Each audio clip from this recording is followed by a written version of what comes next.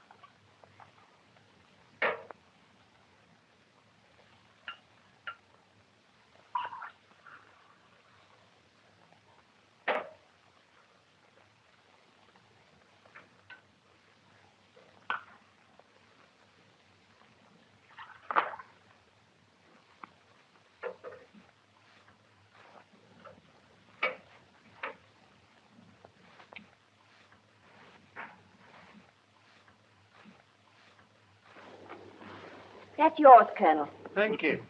Mr. Fisher, another whiskey. Thank you. You can get me one, Kathleen. Then come and sit by me to change my luck. Oh, stop talking. I'm trying to play this hand. The sort of hands you hold play themselves. Eh, Colonel Henslow? Ronnie holds the most amazing cards. The rest are mine. I suppose because I'm your brother, Kathleen, I can't have a drink. That's right. 4 spades. Yes, that was a bad effort on my part. I'm afraid it's Dr. Watson is here, miss. He says he won't disturb the bridge. Thank you, Marston. Tell him I'll be with him in a moment. Thank you.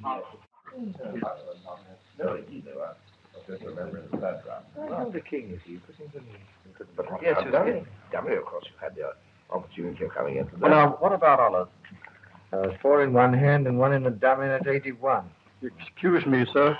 This was on the floor. Thanks.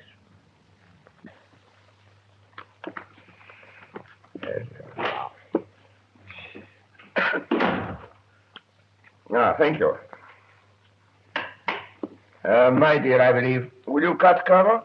Come and sit by me, Kathleen. I can't leave Dr. Watson alone. I must go. Is that the Dr. Watson, the friend of Sherlock Holmes? Yes. Then you know Holmes. No. Dr. Watson has known us since Ronnie and I were kids. But we've never met Mr. Holmes. He's always too busy. I see. I've got 2 aces of spades. But we've used this pack before.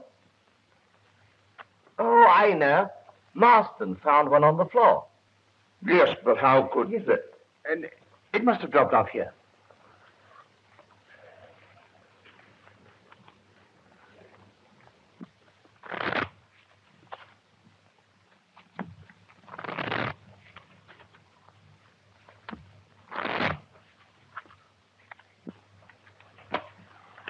Your cut, please, Colonel. Cut for me, Ronnie. Well, Oh, don't go, Kathleen. I'll come and say good night to you all before I go to bed. I expect you'll all be at it till 3. Now, don't get up. I hope you all win.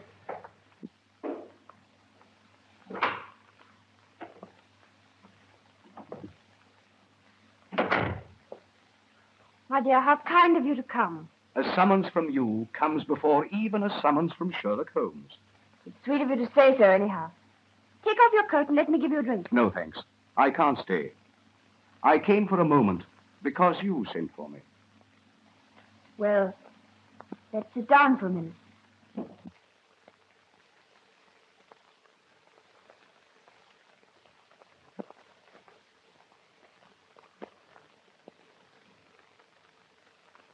Has Ronnie got another bilious attack? No. It's nothing, really. I'm a bit worried. Kathleen, dear, won't you confide in me? It's about Ronnie. This gambling.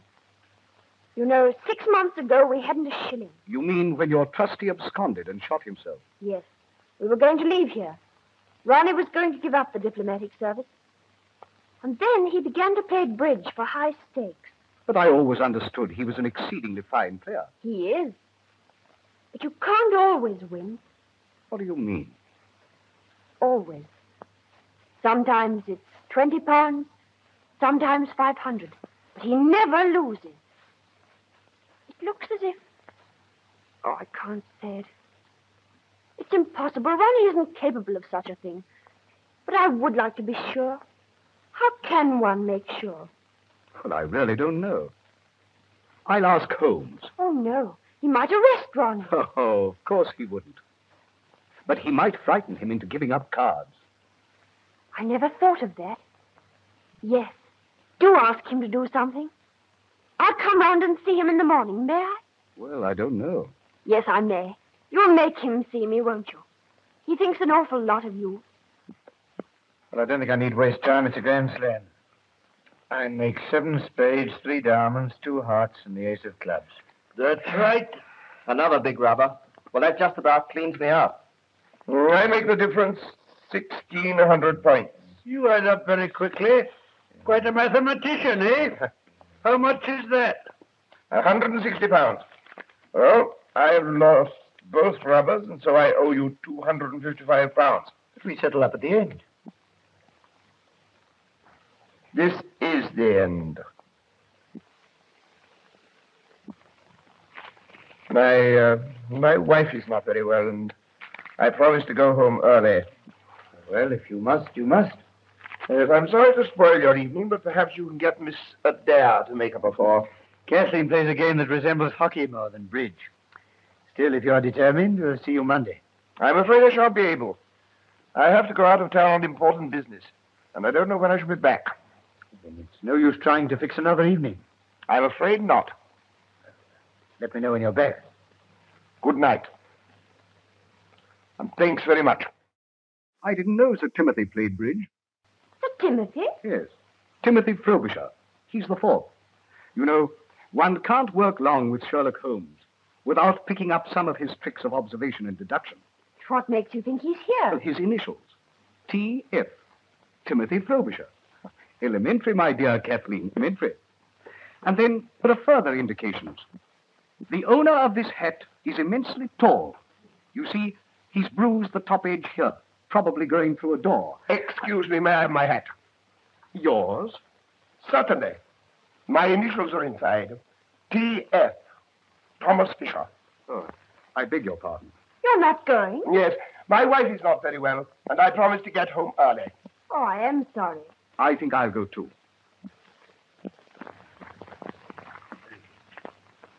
Well, good night, and thanks awfully.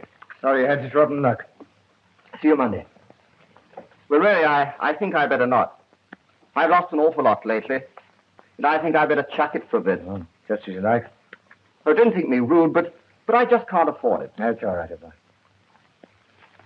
Good night, Colonel. Good night.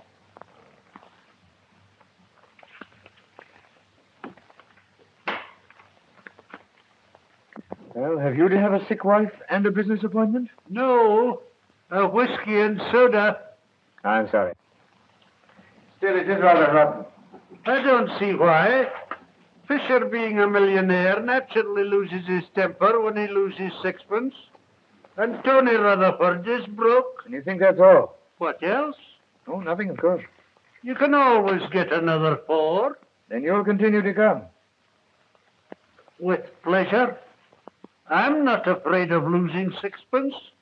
And I'm lucky. I often cut with you.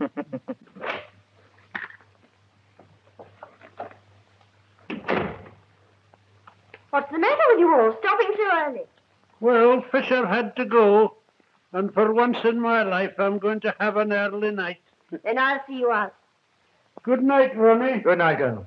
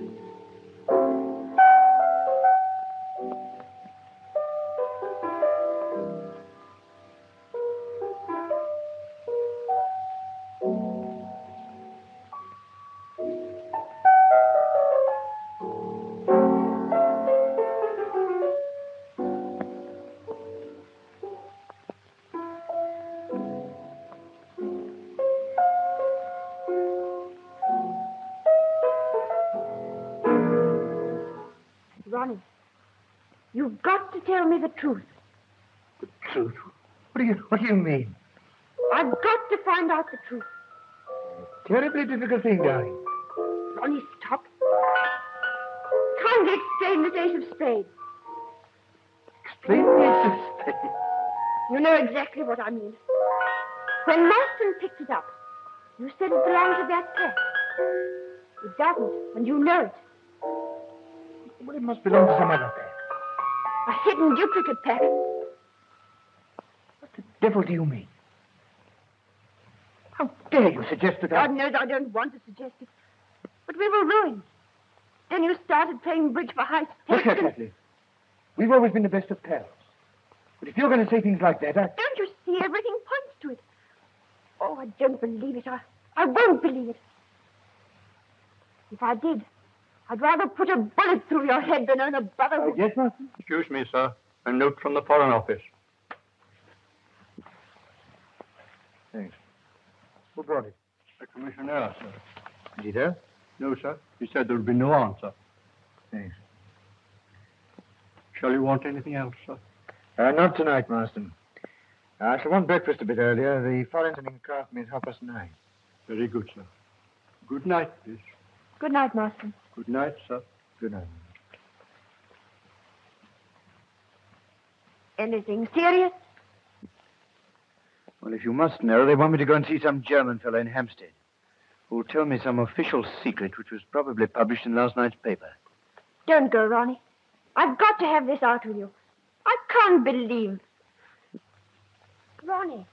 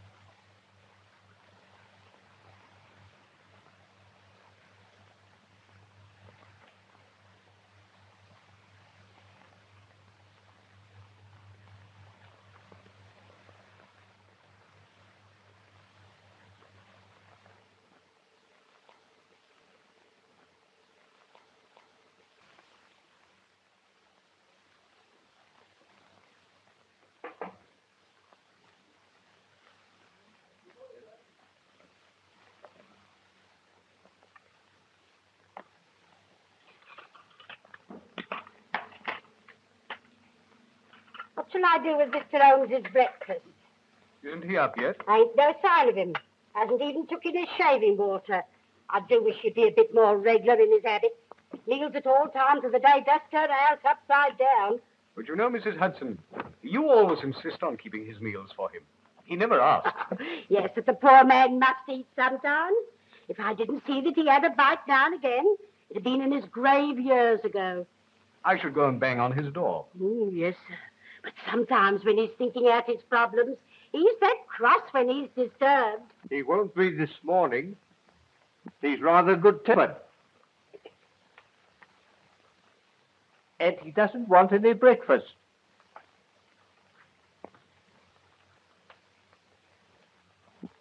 No, Mr. Holmes, you did give me a turn. Well, one good turn deserves another. What can I do for you? Some breakfast, sir. Oh, I've already breakfasted with the manager of the London and Commercial Bank. Oh, so they've sent for you for this. Are you sure I can't tempt you to a nice bit of attic? My dear Mrs. Hudson, you've always been a temptation to me. But attic, after a good breakfast, is not. No, you do carry on. It's a good job I don't take you serious. I'm perfectly serious. Jokes are not my strong point. Ask the doctor. I never see any of his. No. You know, I've been wondering, my dear Watson, why you don't get the batteries of your car recharged. What do you mean? Well, you had great difficulty in getting your car to start last night. The batteries are run down. They are, but how did you know? You've a blister at the base of your fingers on the right hand. As you've not been sculling on the Serpentine this morning, I deduced that you've been cranking your car. It's rather wonderful. That's elementary, my dear Watson. Elementary. Let me give you a hand. Thank you, sir. Can you lift that? Yes. And the cloth on the top, Yes, first. please. There you are. Thank you. You sure there's nothing else I can do for you? No, nothing, thank you. Oh, wait a minute. Let me give you a hand.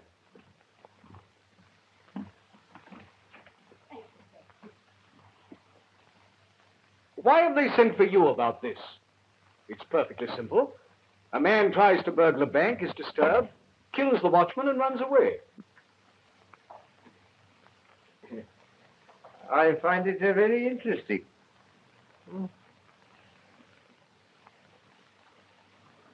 Have you ever heard of Professor Robert Moriarty? No. What's he got to do with it? Oh, he's to do with half the crimes the world over. He started as a mathematical professor, but ugly rumors gathered round him, and he resigned. So after that, he vanished for 10 years or so. I fancy he went abroad. Then he returned to England, and things began to happen. What thing? For a long time, I've been conscious of some power, a deep organization which stands in the way of the law. Once he made a slip, and I was able to deduce that behind that power was Moriarty. But he recovered himself, and I could prove nothing. He has hundreds of agents, none of whom have ever seen him. Sometimes an agent is caught. But the man who plans most of the crimes that are committed is never caught, never even suspected. He knows that I know of his activities. He also knows that up to now, I've been unable to reach him. And you think he's connected with this bank murder? I think it highly probable. Yes? Yes, come in. Inspector Lestrade to see you, sir. Oh, Lestrade. Anything fresh? No, Mr. Holmes? Sit down, Lestrade. Thank you. I just came in to get that piece of brown paper. Oh, yes, this little piece. You mean, I should like to keep it a little longer, if I may. I haven't yet decided what the rest of the label is. Well, I don't see how you ever can.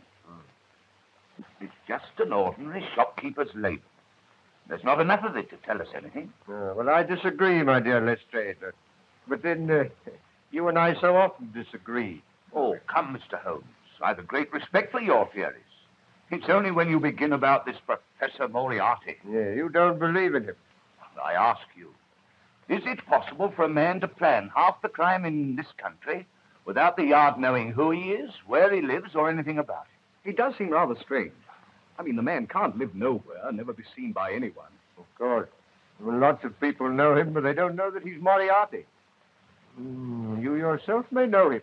Jokes are not your strong point, Holmes. No, I'm perfectly serious. He has 100 disguises and 100 aliases. And I'm pretty certain he had a hand in this bank robbery. But it wasn't a robbery. The thief got nothing. He broke into the bank and... Have you ever tried to break into a bank, Lestrade? Me? No, I thought not. But do you seriously think it's possible for one man to break into a bank without using anything short of dynamite? There were no signs of a forced entry. Which might point to the fact of his having an accomplice. Or even two. He got inside. Which doesn't necessarily mean you're Professor. The man was interrupted by the watchman, killed him, got frightened, and bolted. And yet, inside the safe, we found this piece of brown paper. 3 people swear it was not there when the safe was shut last night. Then he was inside when he was disturbed. Or before he went inside. He had this paper wrapped round something. You will observe that this end here is slightly torn and there is a blood stain on it. I therefore deduce that the struggle with the watchman took place first, and he then took his parcel into the safe. Oh, it won't work, Mr. Holmes. It won't work. There was £70,000 of note in the vault. Not one of them is missing. How true. How true. But if you remember, a fortnight ago, an almost similar thing occurred in Berlin. In Berlin? Yes. You should read your Berliner Tageblatt, my dear Lestrade. The strong room of the Reichsbank was entered. The watchman was laid out, happily not killed, and nothing was removed. Very strange, Mr. Holmes. Very strange indeed. It looks almost as if there was a connection. I should like time to think it out a bit. When can I have that piece of brown paper? I'll let you have it this evening. In the meantime, would you be good enough to warn all foreign customs officials to be on the lookout for a very large quantity of English banknotes which will be smuggled through in ordinary luggage? What do you think? I think it would be a wise precaution. Very good, Mr. Holmes. I'll get back to the yard now and put the matter in hand. Good morning, gentlemen.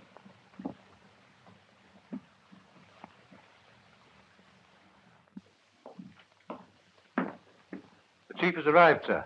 Oh? What are his orders? He will interview Mr. Adair himself. Right. Send Mr. Adair in.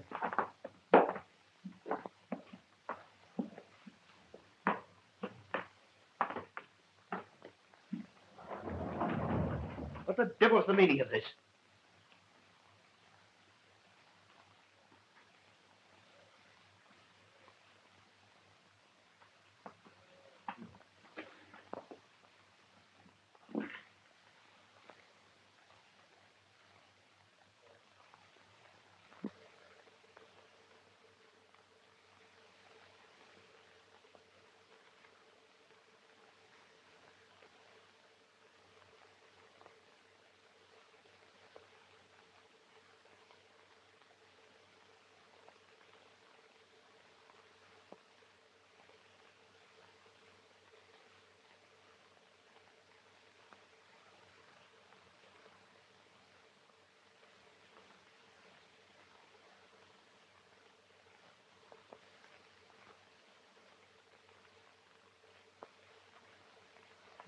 Adair.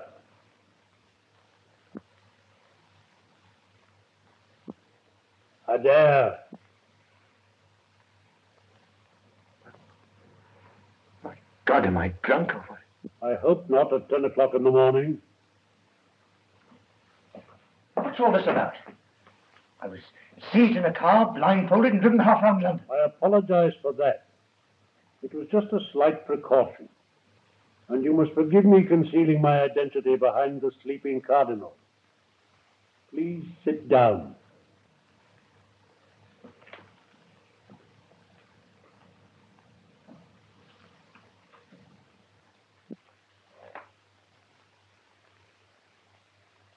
Are you Mr.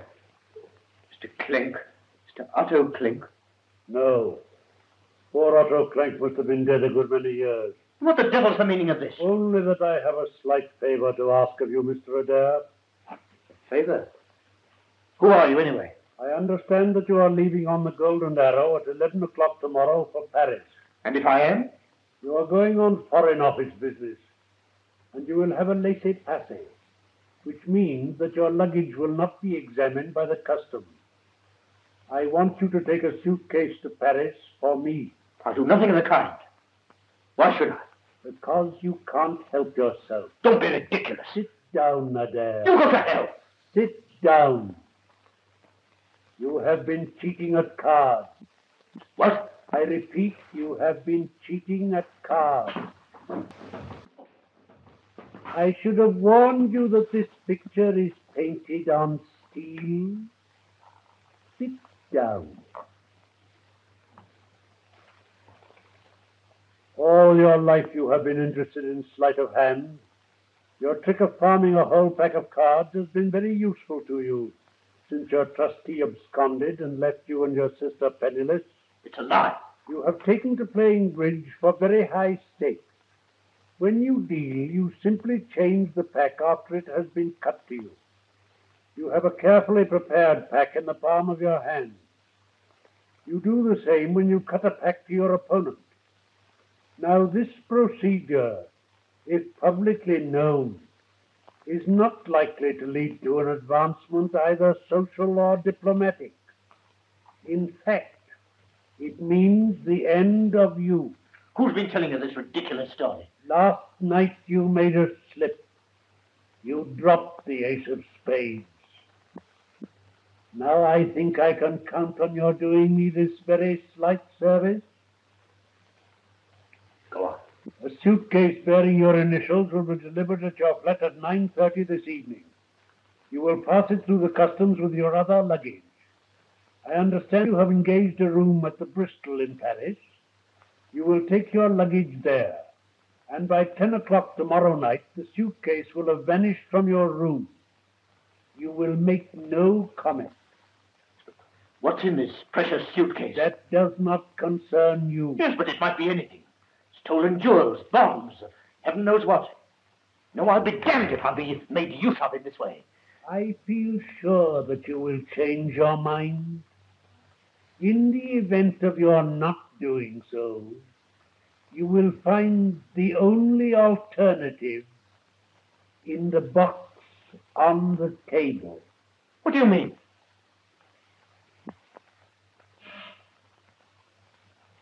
Here. Come back, whoever you are. What do you mean?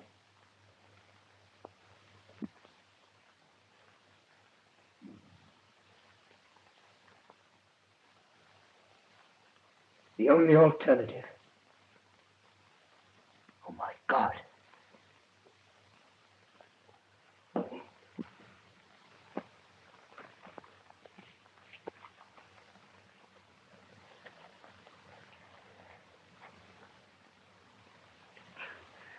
What are you trying to do? I'm trying to see how many Bank of England notes will go into a parcel of this size.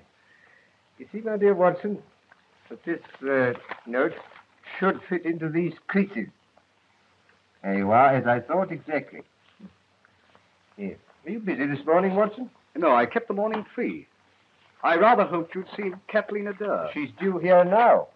I sent her a note on the way home from the bank. Oh, that's very kind of you. Then you will have a talk to Ronnie. No, I want to talk about him. He's in the diplomatic service, isn't he? Yes. But what's that got to do with it? What's what got to do with what, Watson? Come in. Mr. Dare to see you, sir. How wonderful of you to have managed it. It's terribly kind of you to see me. Not at all. Won't you sit down?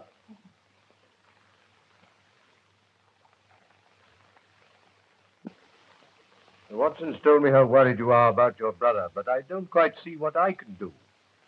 I've been wondering if you could find out if it's really true. If it is, and I can't believe that it is, perhaps you could frighten him into giving up. With whom does he play as a rule?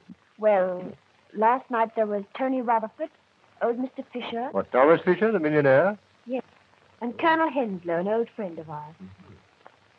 Fisher. I wonder...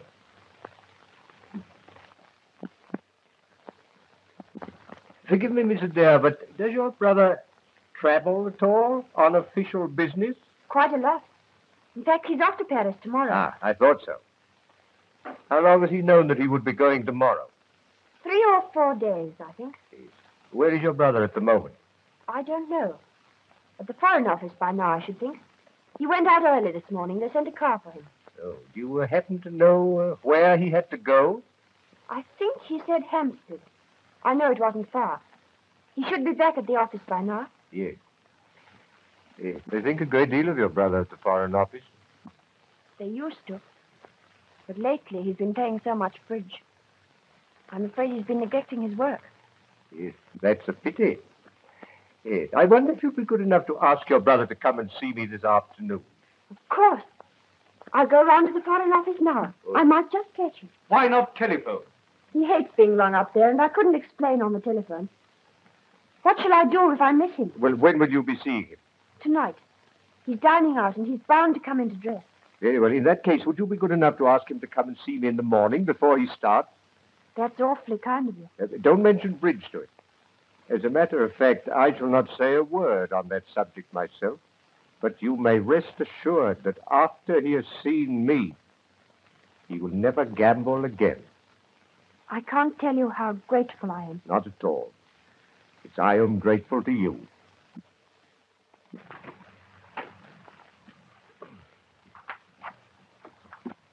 Goodbye. Watson? Yes?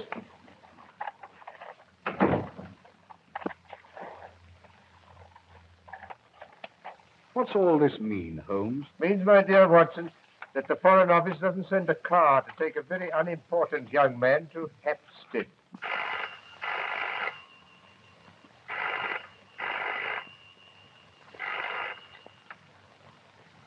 Hello?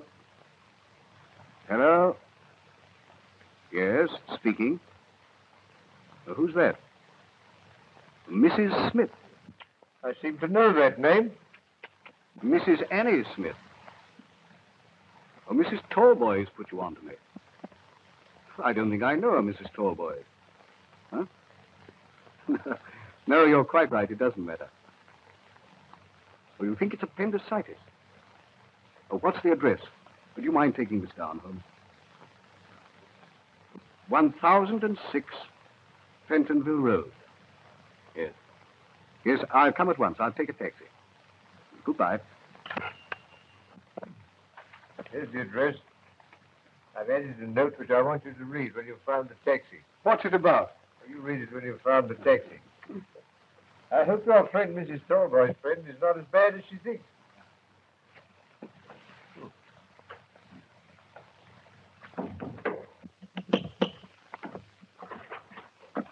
Now, what is it? Please, Mother says, can I have Paul's pajamas? They've blown us our line into your backyard. You've no right to hang out your washing and your whatnots in a respectable neighborhood like this. Mother said if you started carrying on about the washing, I wasn't to stand any of your lip. Your mother said that? Yes, she did. Well, I've never had such impudence in all my born days. You go and I'll give your mother lip. You wait. Mother said I was to take back the pajamas and not to talk to you. She doesn't think you're respectful. What's that? She says it's disgraceful, a widow living in a house full of nothing but men. Oh, you wait a minute. I'll give her respectable. Go on up it. Go on up you go. Oh, my word, respectable.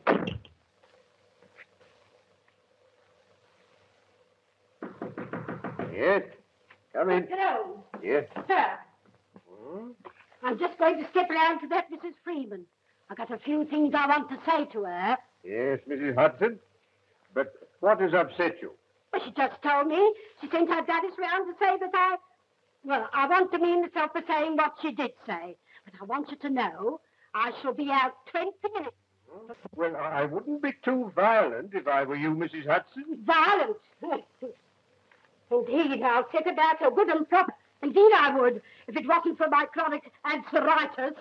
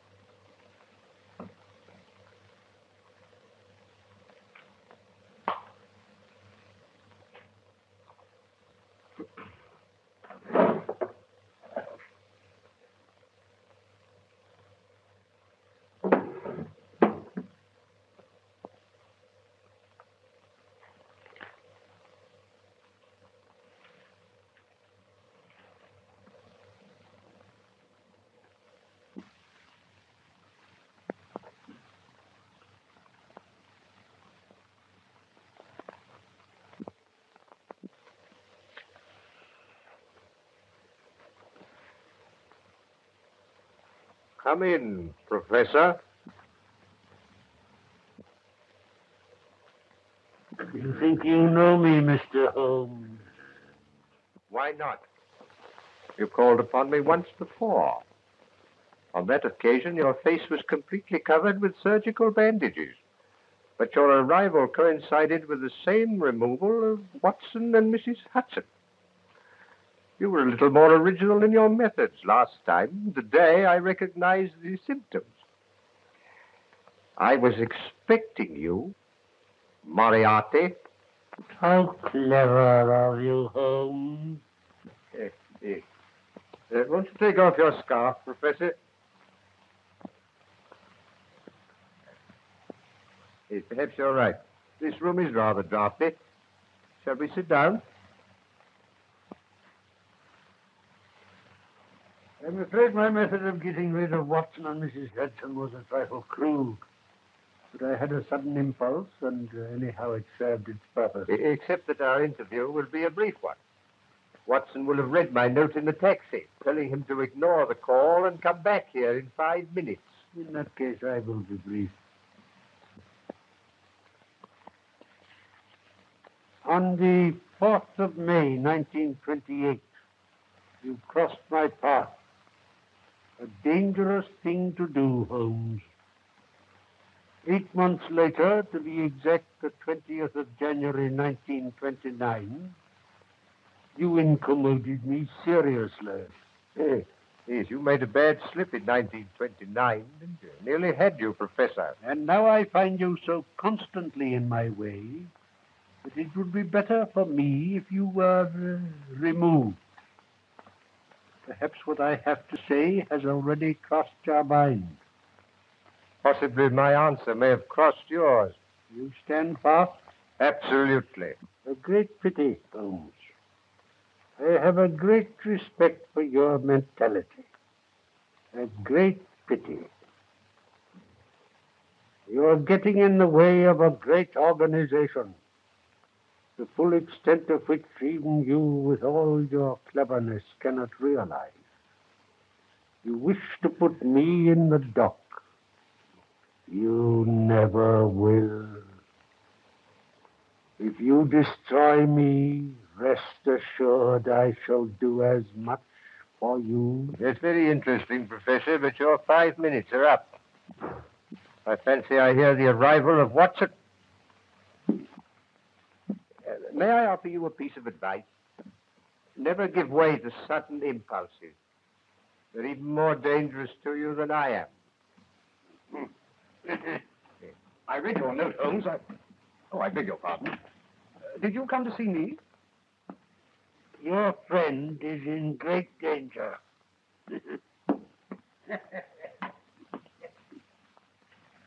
Great danger.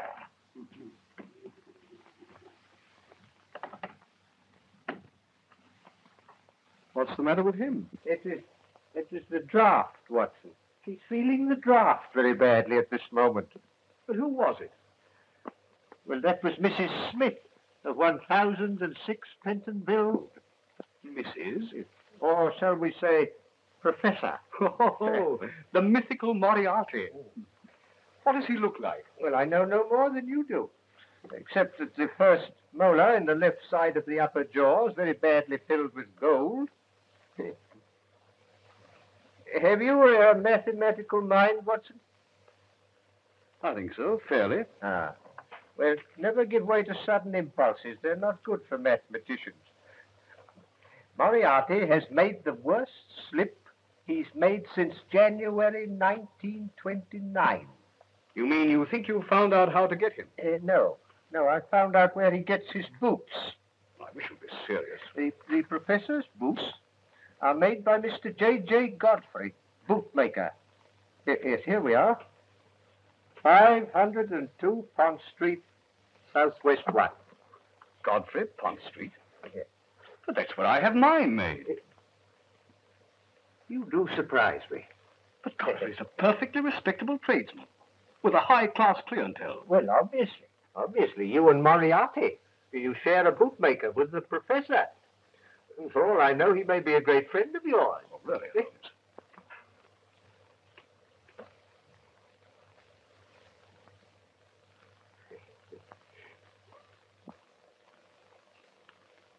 Does Mr. Godfrey make his boots on the premises? Yes, in the basement. He showed me over his workshop once. Yes. I think I'd like to see over that workshop. We'll arrange with Lestrade to call there about 8 o'clock tonight. But how can it possibly matter where Moriarty buys his boots? Only that this piece of brown paper, which was found in the strong room of the bank, bears a piece of the label of Mr. J.J. Godfrey, bootmaker. Holmes, you're marvelous. Oh, elementary, my dear Watson.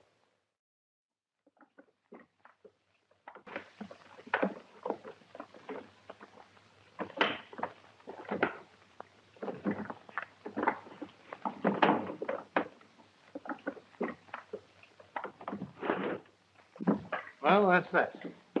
Now what am I to do with it? You will be at Down Street Tube Station at 9 o'clock precisely. You'll take the suitcase with you. Oh, it's all right. There's heaps of time. It isn't 8 o'clock yet.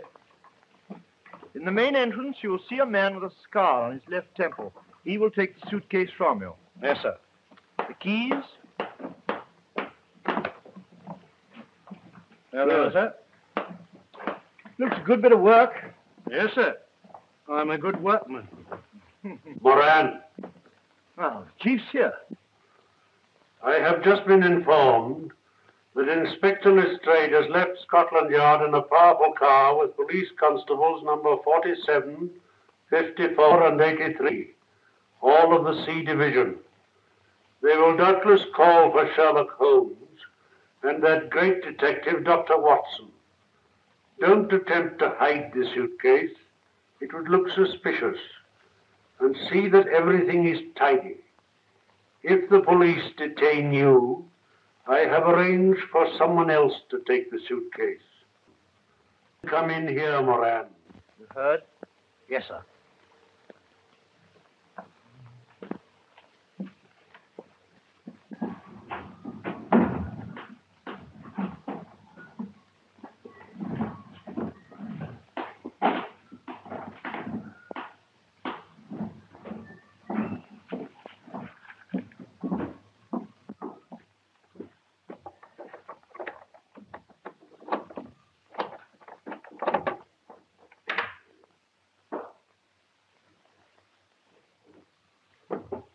Put this right, Godfrey, will you?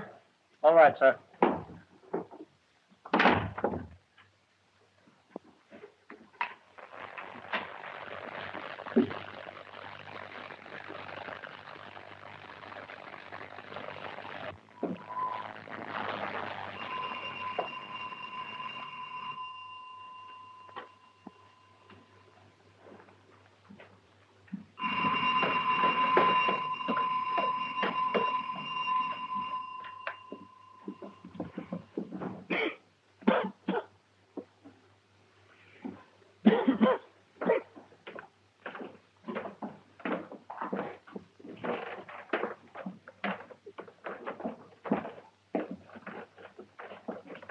Which of you is Mr. Godfrey?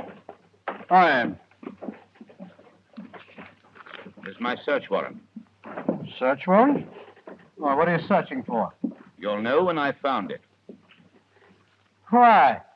If it isn't Dr. Watson. Hope the last pair of shoes I made was satisfactory. Oh, I see you're wearing them now. Yes, quite, thanks. I say, Holmes, this does seem rather absurd. You know, Godfrey's made my shoes for years. Yes, your shoe last is in that cupboard over there now. Over there? Yes. I'll go and find it.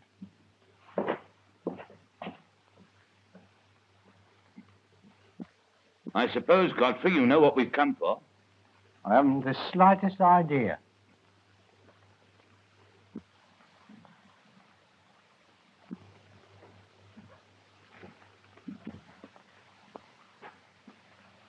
Hello. Starting out a new branch, eh? Oh, that? Yes, that's an experiment. Special order for a new customer. Thought I might as well try my hand at it. I'm glad to see you look after your work people, Godfrey. Oh. Well, we've only got 3 of them. There's Roberts and Williams and his brother here. Yeah. Well, you look after them. The place is properly ventilated. Ventilated? Oh, that. Yes, sir. Yeah.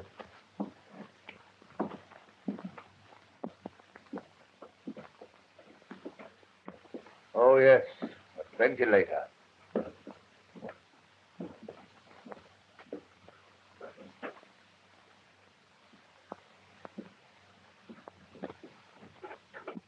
Where's that door lead?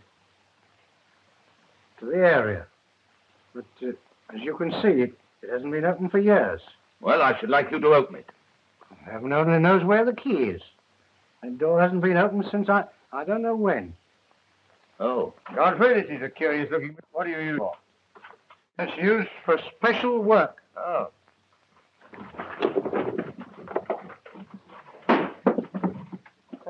So, you wanted to know what I was looking for, Godfrey. Well, you know now. I was looking for a press that made perfect Bank of England notes. Take them all away.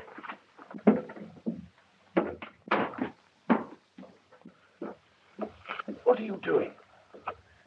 Quick, follow this wire. Let's straight. What for?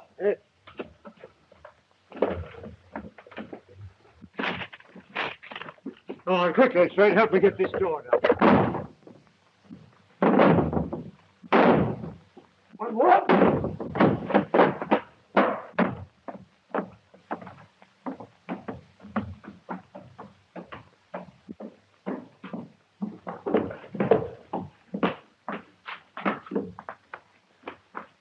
Watson. Damn.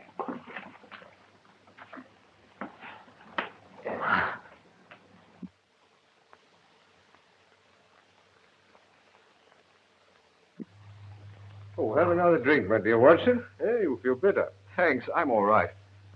I haven't a scratch. It was a bit of a shock being seized and trussed up like that. You saw nobody? Nothing. I was standing in the cupboard, and the shelves swung round. I was seized from behind and blindfolded. Well, anyway, we've done a good night's work. My theory of the bank robbery is proving correct. But what has your finding a forger's outfit in a bootmaker's basement got to do with a bank robbery, which wasn't a robbery at all? Well, I'll try to explain. Within a fortnight, the strong rooms of two banks are entered by unauthorized persons and nothing is removed. But in each case, something is taken into the strong room. In the case of the Reichsbank, a cardboard box. In the case of the commercial, a piece of brown paper. Well, they wanted to take the notes away in them. The brown paper had been creased and folded round something. Well? Mr. Godfrey's printing press makes perfect Bank of England notes. Now, supposing they have an accomplice who gives them the numbers of the notes in stock. They make duplicates. Probably perfect duplicates if my friend Moriarty has anything to do with it. They change these for the real one. Now, the forgeries have to arrive at the bank uncreased and spotless. Hence the brown paper. But the real ones can be taken away anyhow, stuffed in the pockets, anything. And the paper discarded. The robbery will not be discovered until two notes of the same number arrive at the Bank of England. And the longer that event is postponed, the better. So what does my learned friend do? Well, holds them up. No, my dear Watson. No. It's no use having £70,000 worth of notes if you don't use them. Well, then he must start circulating. Or send them abroad. Oh, no. That sounds difficult. You see, customs officials might ask questions if they opened a trunk full of Bank of England notes. Yeah, how true, Watson, how true. Well, in any case, I don't feel I've been trussed up for nothing. It was worth it to find that printing press. The printing press, my dear Watson, was valuable to get your friend Mr. Godfrey a term of penal servitude. But the really important discovery was the suitcase. Suitcase? You probably didn't observe that on the lid were the initials R.A. I didn't, but what does that signify? Ronald Adair is leaving tomorrow morning for Paris on Foreign Office business. He will have a diplomatic passport and a laissez-passer, which means that his luggage will not be examined. But, well, you can't connect him with... Good heavens, you don't think he's one of the gang? Supposing Moriarty were to threaten to expose his bridge exploit. How should Moriarty know? Well, how do I know things? What time is it, Watson? It's 11:15. Oh, well, I wonder if we could get hold of Adair now. Oh, I forgot to tell you. Miss Adair sent a message to say that she'd missed her brother at the Foreign Office and that she'd send him round in the morning. Well, will you ring up now, Watson, will you, and see if we can get hold of him right away? Yes, certainly. If I'm right, that young man is the one weak spot in Moriarty's armor. If I can get hold of him, Moriarty's wrong. He will stand in the dock tomorrow, and not long after on the gallows.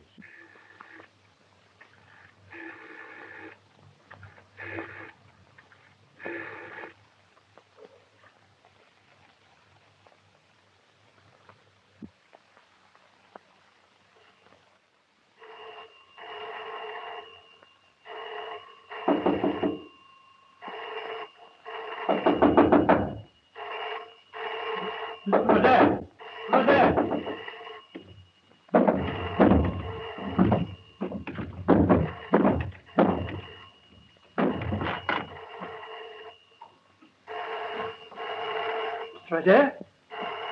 Mr. Adair!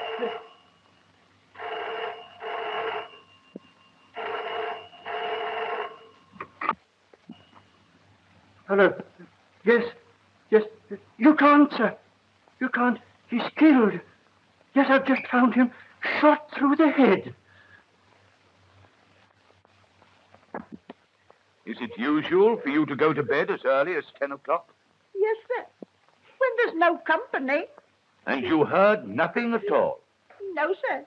You see, our bedrooms are all at the back of the building. Completely cut off from the rest of the flat. I see. Yes, sir. Thank you. Would you send the butler to me? Yes, sir. You can go too. But surely, Lestrade, considering what I've told you about the bridge party, it was obviously a case of suicide. Then where is the revolver? He must have thrown it out of the window. The bullet didn't penetrate the brain. He may have been conscious for a few seconds after the shot. And his fireplace shows that he'd been burning his correspondence. A good deal of correspondence. Then what about the letter he was writing? I can't make that out.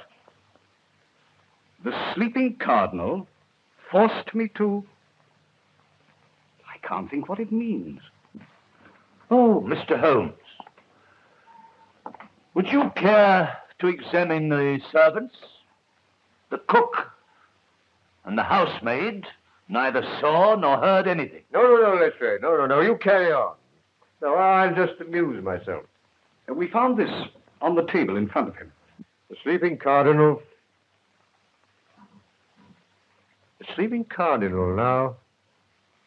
Where have I heard that name before?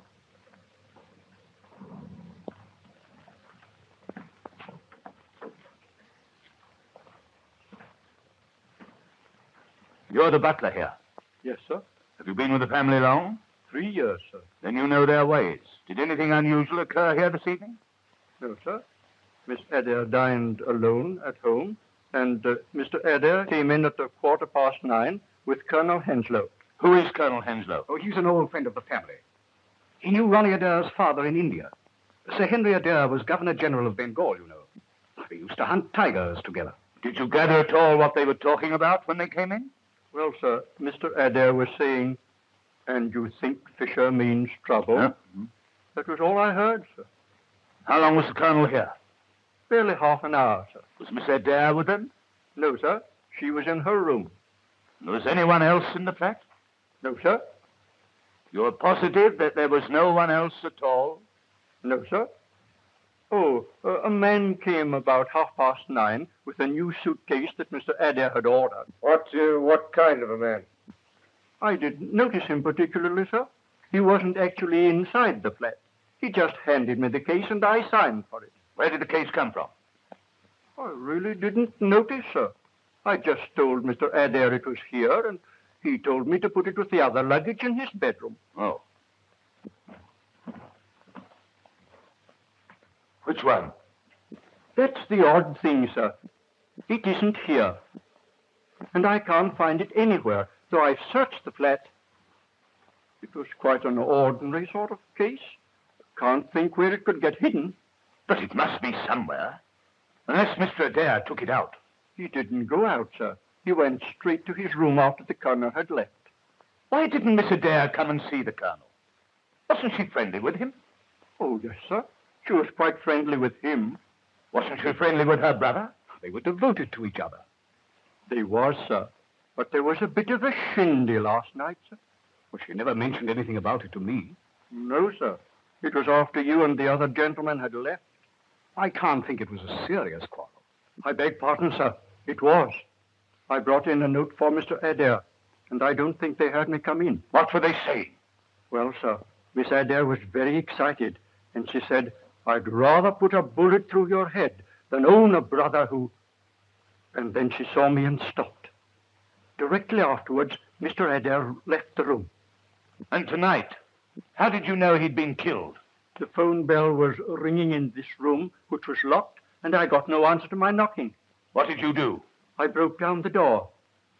And then I found Mr. Adair in that chair, lying across the table, dead, and the window open. How long had he been in his room? About half an hour, sir. And you heard nothing? Not a sound, sir. And I was in my pantry, which is on this side of the flat. Thank you, Master. Would you ask Mr. Dare to come here? Yes. I think if I were you, I should see Colonel Henslow first. I understand he's with Miss Adair. And after all, he was the last person to see Adair alive. Yes. Will you ask the Colonel to come here? Very good, sir.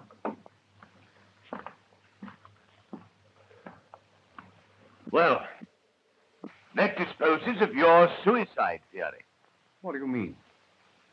You're not suggesting that Miss Adair... At any rate, she threatened. But the door was locked on the inside. Ah, Colonel. I don't think you know Inspector Lestrade and my friend Sherlock Holmes. Delighted to meet two such famous people. I also am delighted to meet such a distinguished big game hunter. My hunting days are over. Yes, yes. That must be a great trial to you, of all people. Was it the war? No. A tiger mauled my arm. It turned septic and had to be taken off at the shoulder. I'm lucky to be alive at all. Yes, I'm immensely ignorant about tiger hunting. Tell me, you go out on elephants with beaters, don't you? Pardon me, Mr. Holmes, but I must ask the Colonel a few questions. Yes, all right, let's say, just a minute. I'm very interested in tiger hunting. Well, elephants and beaters are used when royalty and rajas hunt tigers, but they're expensive. Oh, very. You can always tether a goat and wait till the tiger comes for it. Really, Mr. Holmes, I'm pressed for time, and I must ask the Colonel a few questions. Yeah, well, fire ahead, Lester, fire ahead. You were the last to see the deceased alive. Yes, he's been very nervy since last night. He came round this evening and asked me to come back with him for a chat. I suppose you all know what's happened at the bridge party. Yes?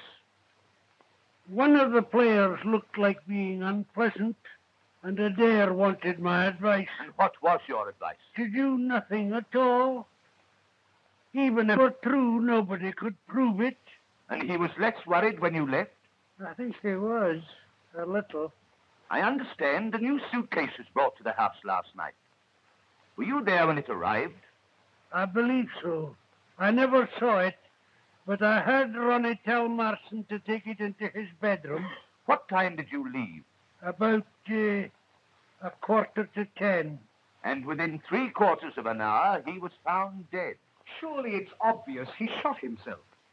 I disagree, my dear Watson. He was murdered. Of course. You don't really think so? Yes, my dear Colonel. I'm certain of it. And what is more, I'm sure you'll all be glad to hear that within 24 hours, I shall not only be in a position to prove it, but I shall have the murderer under lock and key. I'm delighted to hear it. Not that it can bring the poor lad back. You know, Ronnie, with all his faults, was extraordinarily lovable. I feel rather as if I had lost a son. Thank you, Colonel Henslow. I shan't need you any more. Would you mind asking Mr. Dare to come to me a moment? Certainly. Goodbye, Mr. Holmes. Goodbye, Colonel.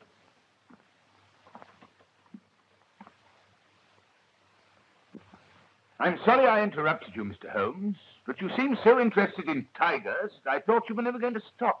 They interest me. The stark ferocity, the cold cruelty. Very human beings rather like tigers, you know. Now I suppose you're back to your Moriarty theory. You're not going to try and tell me that this is his handiwork? Well, who knows? That man has become an obsession with him. He is. He is. Mr. Dare, I want to offer you my very sincere sympathy. It was a ghastly shock to me. I can imagine what it must have been to you. I won't keep you a minute, Mr. Dare. Won't you sit down?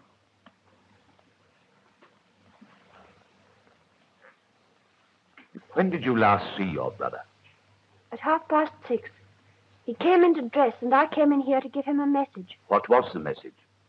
I told him that Mr. Holmes wanted to see him before he went to Paris. You see, I'd asked Mr. Holmes to interview him. What did he say? He was upset. In fact, we had rather a quarrel about it. Another quarrel? You had one the night before. Yes, but this was not so serious. He was merely annoyed that I had spoken to Mr. Holmes. He was very annoyed? Well, rather. He seemed more frightened than annoyed. I couldn't understand. And so you quarreled again? Well, yes.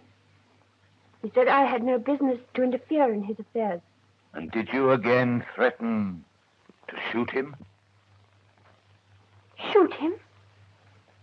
What do you mean? The night before, your butler heard you threatening him. Oh, no. I never did anything of the kind. I shoot Ronnie. You said you would rather put a bullet through his head than own a brother who... Oh, that was only a figure of speech.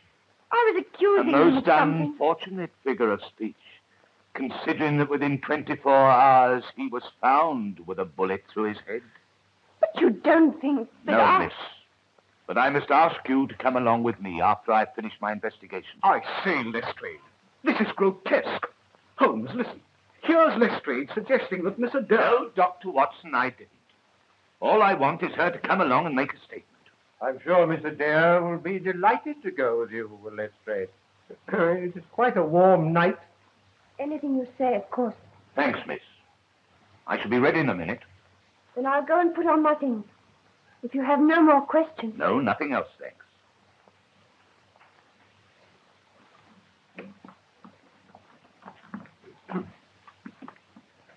This is outrageous. Well, Mr. Holmes, what do you think? It's really remarkable how many varieties of trees there are in the London parks. Have you ever noticed what remarkably fine specimens? Really, Mr. Holmes, you're a most extraordinary man. In the middle of an investigation like this, you begin talking about trees. Holmes, you've heard Lestrade's ghastly accusation.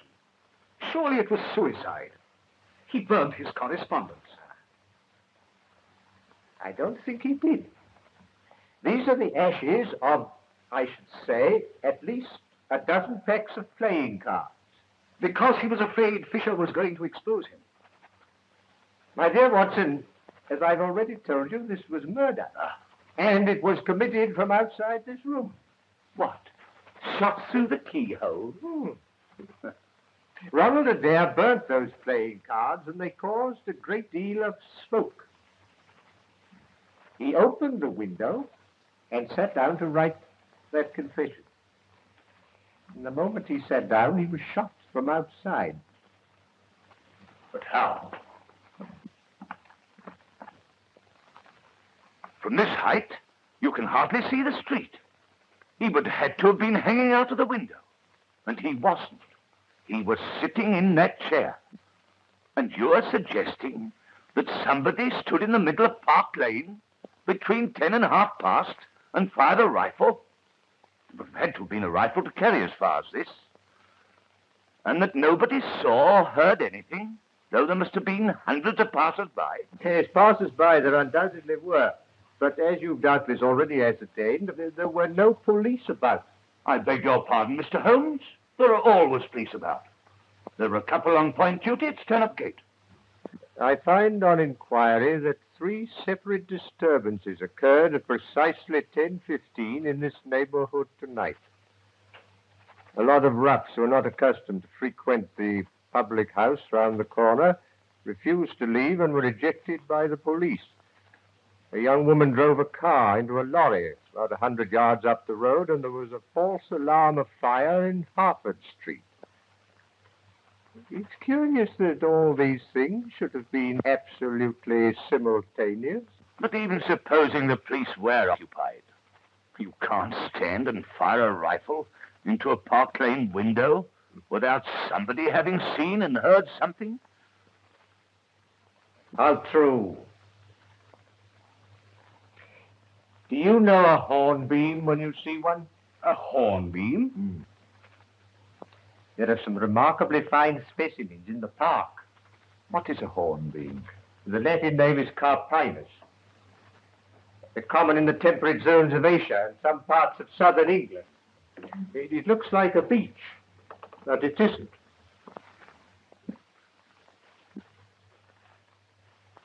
You know, Dr. Watson, in spite of the fact that I've known Holmes for some years, I sometimes wonder if he's all there.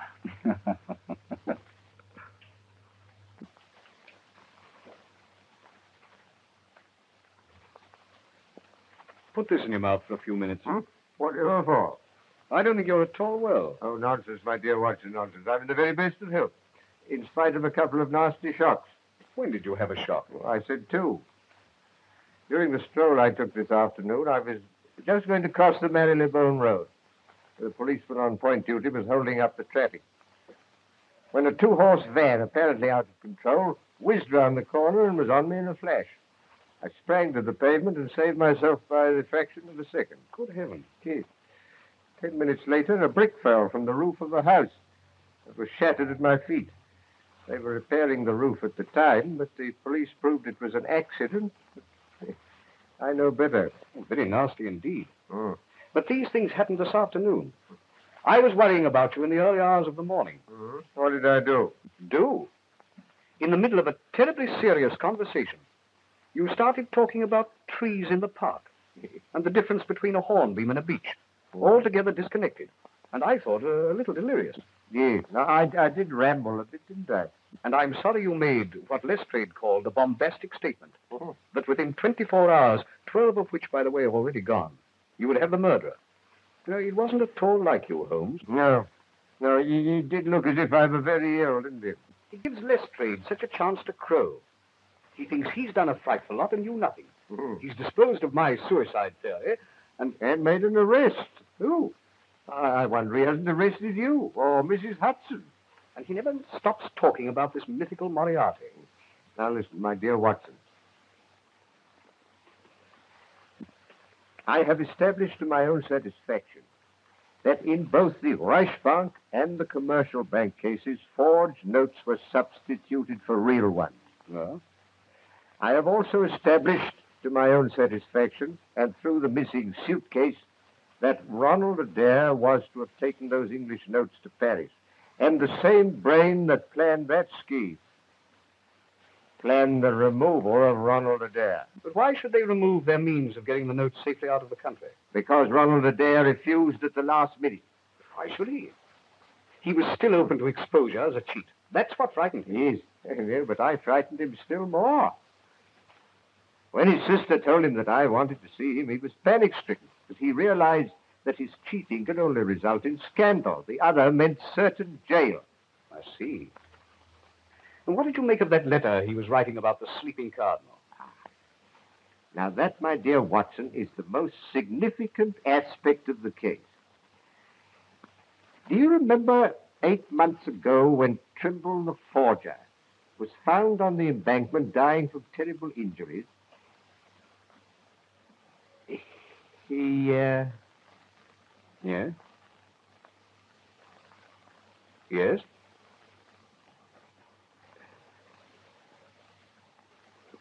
Yeah. Yes. Now, we mustn't forget your appointment. Appointment? Yes, it's necessary for me to remain alone a little while. So you, my dear Watson, are going to Euston. Euston? Whatever for?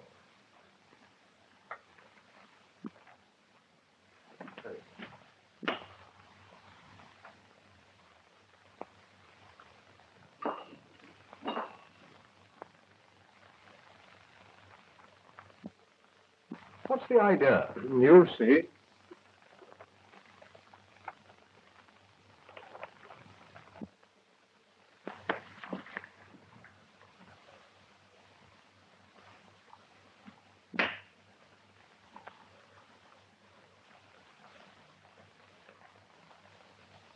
You're going to have a busy night. Now, I want you to put on your coat and hat, take a suitcase. You needn't pack anything. Get a taxi and make a great fuss about getting it. Call Euston to the driver and tell him if he doesn't hurry, you'll miss the Scotch Express. The Scotch Express. You'll be followed. The moment you get to Euston, pay off the taxi and rush round to the booking office.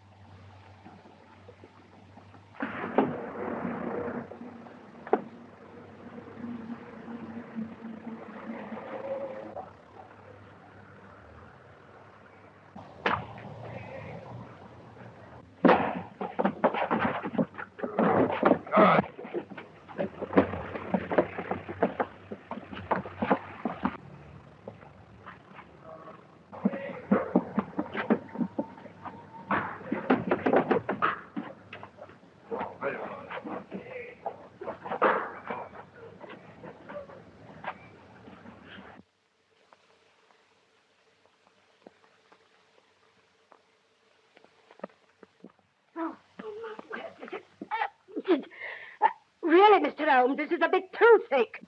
My apologies, Mrs. Hudson. Once again, you've proved yourself far above ordinary women. Well, Mr. Holmes, I did as you told me to. I moved the statue every few minutes, when suddenly the whole blooming thing falls on top of me. But you've done very well, Mrs. Hudson. Very well. Lestrade, bring in the prisoner.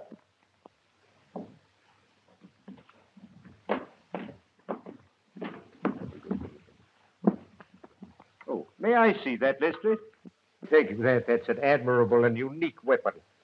Absolutely noiseless and of tremendous power. Crikey. I knew von Herder, the German mechanic who constructed it, to the order of Professor Moriarty. I've known of its existence for some time, but I've never handled it before. Ah, Watson, yes, I've just been murdered. Perhaps you'd like to see who my assailant is. As I thought. But Holmes, that's Colonel Henslow. And what are you charging me with? Why, for the attempted murder of Sherlock Holmes, of course. No, Lestrade. I shall not appear in this. To you, and you alone, belongs the credit for this remarkable arrest. With your usual happy mixture of cunning and audacity, you've got him. Got him? Got who? Well, the man who climbed a tree in the park last night. A hornbeam, to be correct, and shot Ronald Adair through the open window of his flat in Park Lane. Has it occurred to you, Mr. Holmes, that it must be rather difficult to climb a tree and shoot anyone when one only has one arm? Ah, yes, I'd forgotten. Your left arm must be causing you great inconvenience. Lestrade, I wonder if you'd be good enough to free it for the Colonel. Hello? What's the game? Let me introduce you to Professor Robert Moriarty, the mythical Moriarty, my obsession. I warned you when you called upon me yesterday that sudden impulses were dangerous. I observed that the first molar in your left upper jaw was very badly filled with gold. And when Colonel Henslow was feeling as if he'd lost a son, I observed the same bad workmanship in the same tooth. You clever, cunning swine. You think you've got me and you're safe, but you're up against an organization, Holmes. They'll get you. They'll destroy you. I might even do it myself.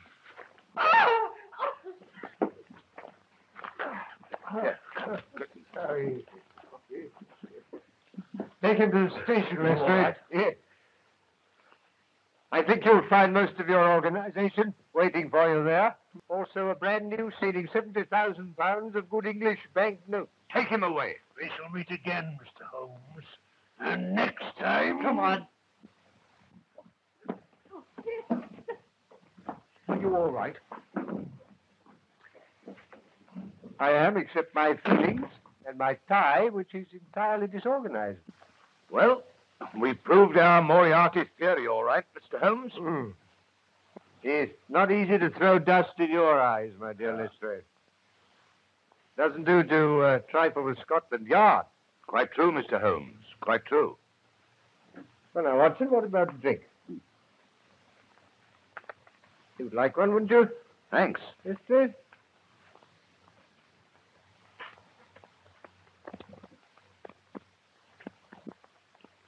I can't think how you managed to discover these things, Holmes. I saw nothing that could have put you on the track of the murderer. On the contrary, my dear Watson, you've seen everything.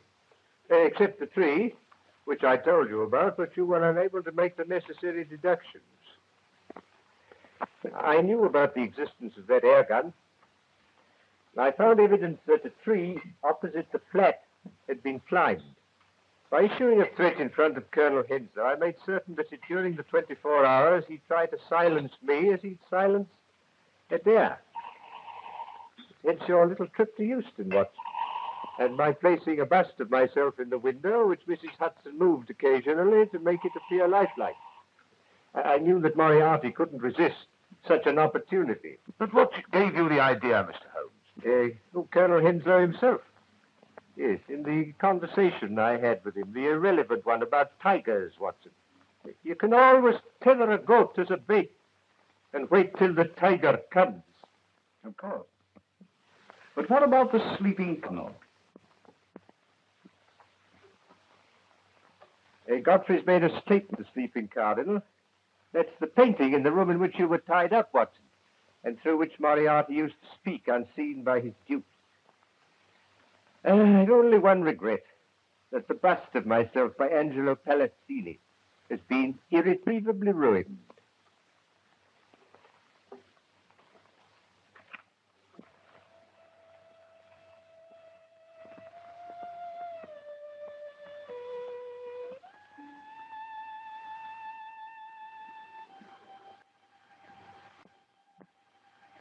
Really, Mr. Holmes,